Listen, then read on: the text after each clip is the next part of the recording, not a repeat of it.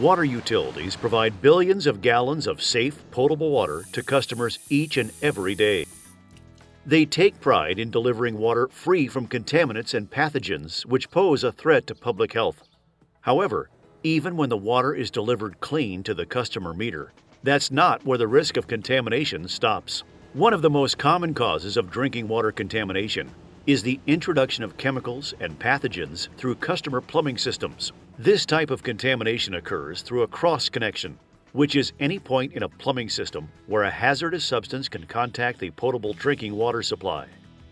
Water system operators must understand how to identify cross-connection conditions, how to prohibit or stop the backflow of contaminants into the distribution system, and how a cross-connection control program can help safeguard public health. They also must work with and educate homeowners and businesses to prevent, eliminate, and control cross-connections.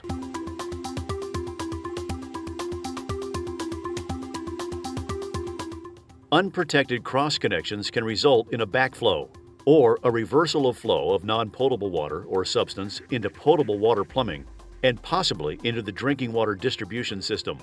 Backflow can happen in two ways. The first is backsiphonage. This occurs when pressure in the water distribution system drops to a negative or subatmospheric pressure, and contaminants are siphoned or sucked into the system through a cross-connection. For example, open hydrants during firefighting situations can lower the distribution system pressure and draw contaminants into the system through a submerged hose. This can occur through main breaks, fire flow, replacement work, certain flushing operations, and even periods of high demand. The second type of backflow is back pressure. This happens when the pressure in the non-potable system is higher than the potable supply system.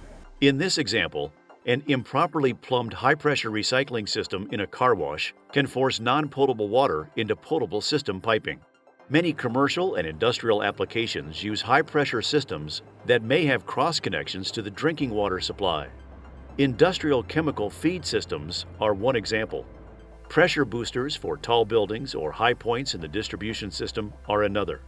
High pressure can even exist due to thermal expansion in boilers and water heaters. In either case, backflow is caused by the difference in pressure between the water system and customer plumbing.